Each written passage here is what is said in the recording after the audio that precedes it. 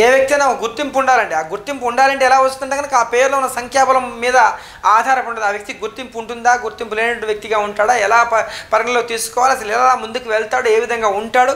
So ఇవన్నీ కూడా ఒక ప్రాఫిట్ కావచ్చు, ఒక లాస్ కావచ్చు, ఒక పేరు కావచ్చు, ఒక పరువు ప్రతిష్టలు కావచ్చు, మొత్తం లైఫ్ డిసైడ్ అయ్యేదంతా కూడా ఆ వ్యక్తిని గుర్తించే పేరు మీద మాత్రమే. సో ఆ పేరుని ఎలా ఉండాలి, ఎలా లెక్కించే విషయం మీకు తెలియజేస్తాను. అబ్దుల్ అనే పేరు తీసుకున్నట్లయితే ABDUL అబ్దుల్.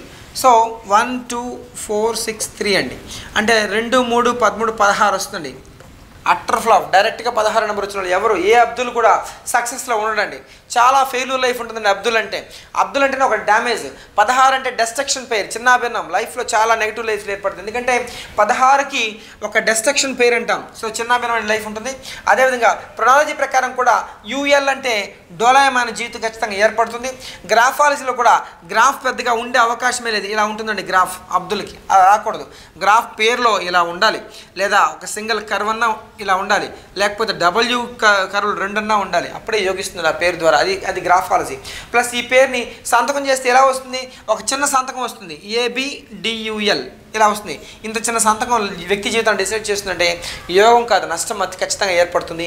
అంటే సంతకం చేసే విధానం కూడా మనం తెలుసుకోవాలి. ఎలా సంతకం చేయాలి, అబ్దుల్కి కూడా ఒక పేరు యాడ్ చేసుకున్నప్పుడు మాత్రం గ్రాఫాలజీ పెరుగుతుంది, సంతకం కూడా పెరుగుతుంది. తద్వారా వాళ్ళ జీవితం తగిన మార్పులు వచ్చే అవకాశం ఉంది. అవన్నీ కూడా వాళ్ళ డేట్ ఆఫ్ బర్త్ని బేస్ చేసుకుని తెలుసుకోవాలి. కానీ అదేవిధంగా ఈ అబ్దుల్ అందరికీ మ్యాచబుల్ కాదండి. 7 16 20 తారీఖు పుట్టిన వ్యక్తులకు ఓకే పర్లేదని అనిపించవచ్చు, కానీ రిమైనింగ్ వాళ్ళకి మాత్రం చాలా ఇబ్బందులు ఏర్పడతాయి. ఆర్థిక పరంగానే, కుటుంబ పరంగానే టోటల్గా డ్యామేజ్ ఖచ్చితంగా ఉంటుంది. ప్లస్ ఈ సరి చేసుకున్న తర్వాత మన డేటా బర్త్కి అనుగుణంగా సరి చేసుకున్న తర్వాత వచ్చేటువంటి సంఖ్యాబలం తగినటువంటి రక్తదానం కూడా చేసుకోవాలి. ఇటువంటి వాస్తులో ఉండాలో కూడా తెలుసుకోవాలి. ఈస్టా వెస్టా సౌత్ నార్త్ జన్మస్థానంలో ఉండాలి, ఇతర ప్రాంతాలకు వెళ్తే సక్సెస్ ఉంటుందా. సో ఇవన్నీ తెలుసుకుని ముందుకు వెళ్ళగలిగితే తప్పకుండా అబ్దుల్ కూడా ఒక లైఫ్లో ఒక మంచి స్థాయికి వెళ్ళే అవకాశం ఖచ్చితంగా ఉంటుందండి.